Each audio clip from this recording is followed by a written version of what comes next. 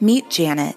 Janet is a young woman making about $48,000 as a teacher in a developing area in Baltimore. Janet wants to find ways to supplement her retirement income, but she would also like to see her community continue developing positive commerce via retail, local employment opportunities, and environmental and cultural improvements. What if Janet had a way to do both? A way for her to invest and help her community at the same time? The answer is SeedIM Ventures, a private equity company that uses a community crowdsourcing model, enabling people like Janet to invest in local companies that positively affect their communities. SeedIM Ventures allows Janet to make venture capital investments without a high income or large initial investment.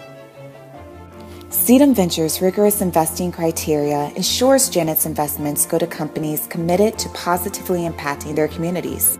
Join our efforts to bring positive commerce to our communities. To learn more, visit SeedIMVentures.com. If we were to win the grand award of $1,000, we would add it to our pool of funds to find the appropriate building in Baltimore to create a makerspace. Please vote for us, SeedIM Ventures.